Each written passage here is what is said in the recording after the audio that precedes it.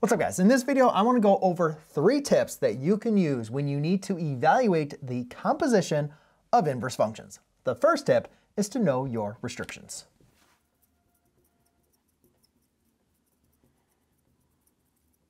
Now, what I mean by knowing your restrictions is you need to know the restrictions on the domain when you're doing the inverse trigonometric functions. So just a quick little recap, you're going to want to make sure you have these. So if you don't already have them or memorized, make sure you go ahead and write them down.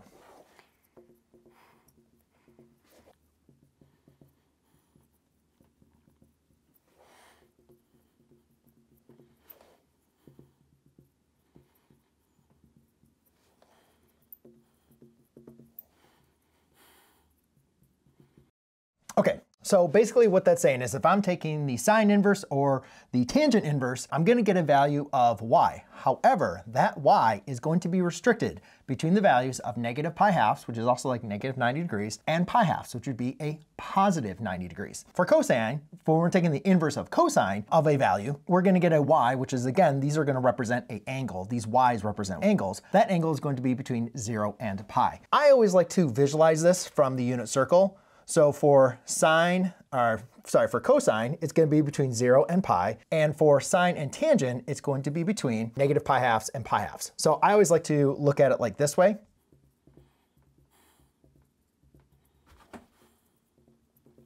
Okay, so that is going to be the restrictions on that angle. Now, why is this so important? Why is this such a great tip? Because this is exactly what you need to make sure you remember when you're working on evaluating inverse tangents. And you can also do things rather quickly because of that. So there's 2 ways that the inverse or knowing your restrictions can come into play. The first one is just going to be a composition when we're dealing with the unit circle. So if we had something like this, we had sine inverse of -1. Well, again, if we're trying to go ahead and evaluate, well, what is the sine inverse of -1? The cool thing we need to know about trigonometric functions and their inverse functions is they're inverses of each other, right? They're going to undo each other. So whenever you have your inverse is going to be inside of your other trigonometric function, you always want to work inside out, right? So always going to work this way first. So this problem is going to be fairly simple because the answer is just going to be -1.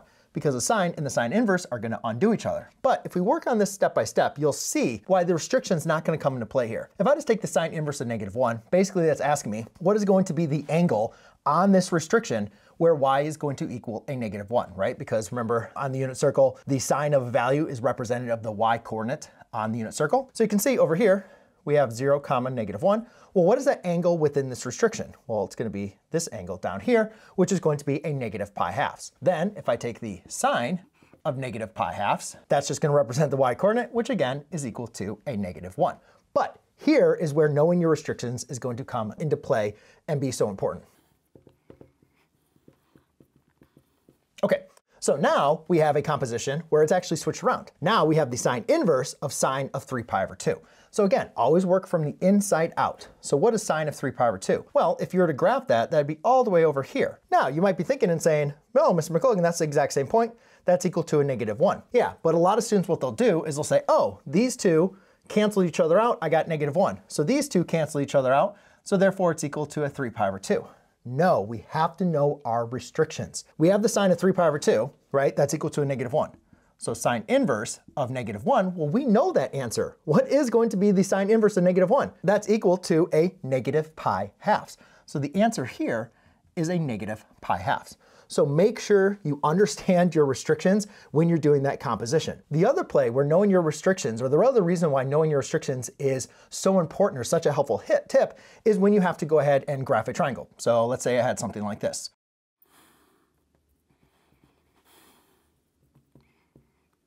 Okay, so in this case, I have cosine of sine inverse of -3 over 5. Now in this case, we're going to draw a triangle, but there's a problem. We don't know what is this triangle going to look like. It's a -3 over 5, right? Because remember, it could be opposite over adjacent, or I'm sorry, opposite over hypotenuse, or the triangle could look like this, -3 and 5. But since I know my restrictions has to be either in the first or the fourth quadrants, this is not going to be my triangle. This is going to be the triangle I'm going to want to work with. Now, let's move on to tip number 2. All right, now tip number 2 is actually one of those that can make your life so much easier, and that is to look for no solutions.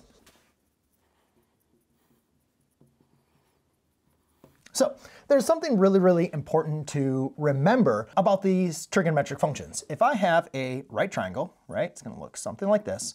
And here's going to my angle, right? And we have our hypotenuse, we have the opposite side, and we have our adjacent. And I guess I should just label the hypotenuse.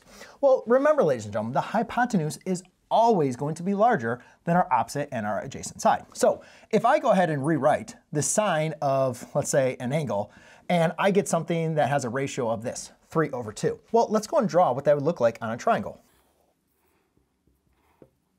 And immediately you can see there's a problem, right? Because now my opposite side, because it's always opposite over hypotenuse, my opposite side is larger than my hypotenuse. Therefore, you can see that this is going to have no solution. So anytime that we're dealing with a sine and a cosine of a value that's going to be larger than 1, we automatically know, ladies and gentlemen, there is going to be no solution. However, just notice that for tangent, remember tangent is, I don't know what this is going to be, let's do the triangle like this. I know over here, tangent is opposite over adjacent. They don't make any reference to what the hypotenuse is. So tangent can have a value of that is larger than 1, so if you need to find the inverse. The reason why this is so important, or the reason why I'm bringing this up, is sometimes we'll get a problem that looks like this. And you might say, all right, well, let's go and evaluate. Well, I go into this point right here, and I recognize, well, what is going to be the cosine inverse of 4? Well, remember, ladies and gentlemen, I can never take the cosine inverse of a value that's going to be larger than 1. The sine and the cosine of any angle is always going to be less than 1. It's going to be between 0 and 1. So therefore, you can see, or you can see a negative as well. You can see that in this case, since the cosine inverse of 4, that's not going to work within that restriction. So therefore, because technically this is saying the cosine of what angle equals 4. How can you have the adjacent over the hypotenuse where your adjacent side is larger than your hypotenuse? It doesn't work. So that's a quick little easy way to recognize, oh, I can't take the cosine inverse or the sine inverse of a number that's larger than 1, so therefore I immediately have no solution. However, be wary, with tangent, you can go ahead and do that. Now on to tip number 3. So tip number 3 is to, when you have values that are not on the unit circle, look to create a triangle. So when we're first teaching the composition of inverse trig functions, a lot of times we're just dealing with values that we see on the unit circle. They might look something like this. Or they might look something like this.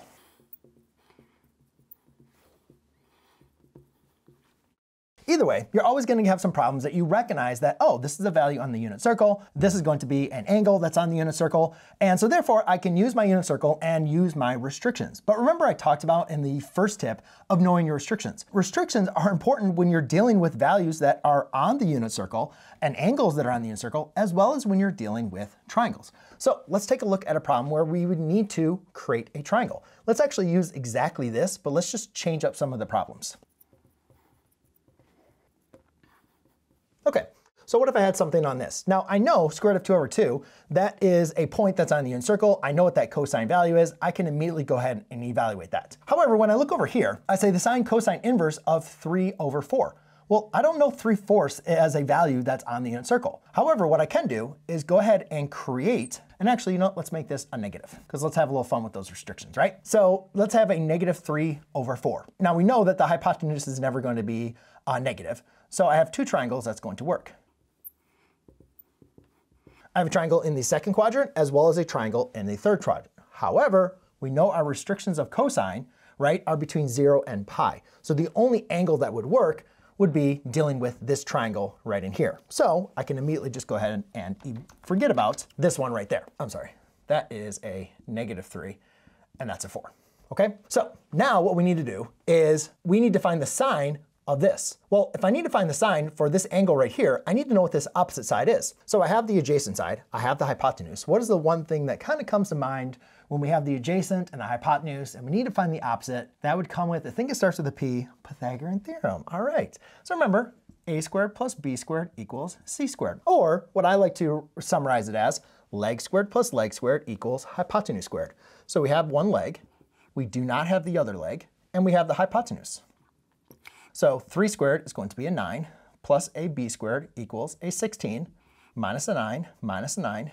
B squared is going to equal That's going to be a 7. Now when I introduce the square root, make sure you are including the plus or minus, because again, it does matter on the restrictions. If you had a positive would be up here, a negative would be down here. Now obviously we know the restriction is going to be in these first and second quadrant, so therefore my b is going to be, my opposite side is going to be a positive value.